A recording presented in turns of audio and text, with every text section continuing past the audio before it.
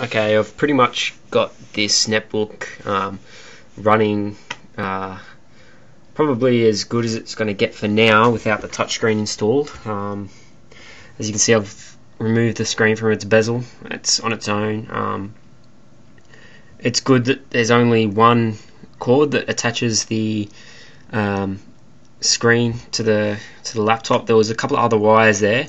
There was a microphone which has stayed in the bezel, and a antenna for the Wi-Fi which has stayed in the bezel. So I'll remove them and install them inside the dash. It only has two USB ports, so I've got a USB hub here, and I've got plugged into it a Bluetooth receiver. I've got a mouse plugged in at the moment, and a digital tuner for TV. So this is when I start the car, this is what will happen. I've finally got to the point of doing this, because previously it's been far too much of a hassle to do this. It's not feasible to start the car and wait 1 or 2 minutes for Windows to boot. As you can see, this is Windows 8 and it boots in probably 10 seconds. So anyway, when this is a touchscreen, it'll probably it'll function a lot better, but for now I'll just use the trackpad. And what you can see is, for instance, if I this will be the main screen. I might change it back to the lock screen, because the lock screen's got it's got the time, and it shows you if you've got any emails and stuff like that. So I'll probably go back to that, and then when I want to use it, I just swipe up and do whatever I like. That'd be pretty decent. Now to go to the GPS, it's as easy as just tapping on the GPS, and it's there, it's ready to go. It says unable to find the GPS, but that's because it's turned off. It's actually in the car at the moment. So and that's it there. It's just like a normal GPS. So that's great. If you want to go back to the menu, you just press the start button, and it goes back there. I can launch I can launch I've got some notes and stuff like that. The browser is Internet Explorer 10, so it's got pinch to zoom and all that nice stuff that you want. And this is the one thing that I'm not 100% happy with at the moment. This is how I'll be accessing TV. So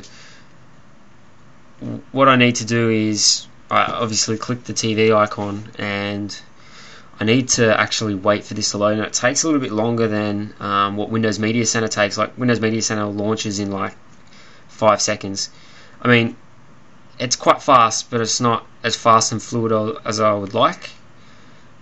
So that's the problem with Windows 8 at the moment, when it's missing Windows Media Center. But it does work, sort of, as good as I can sort of want it. So I mean, and it's got a remote control as well, so I can change channels and stuff.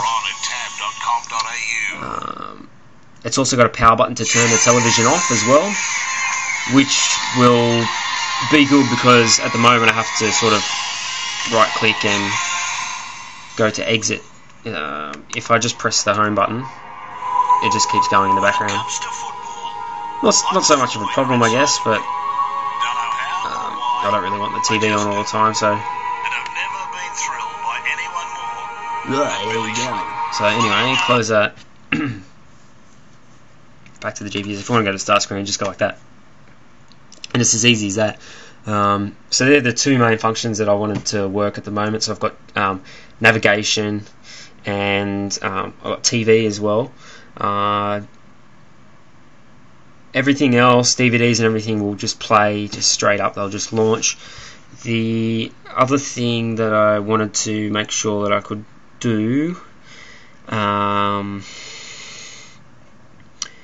was once the touchscreen's installed, I'll have a better idea of exactly what I want. For now, that's pretty much what I want, but I might start getting into .NET and creating my own application, so a Metro application. So I have music, and obviously I want to bring the OBD2 sensor into this as well. So I've got, on a live tile, I've got all my engine reference, everything that I want, and I can just click it and it'll come up with the tacho and speedo and all that sort of stuff. So that's the next implementation that I'll make, but that's not going to happen until I have the touchscreen installed.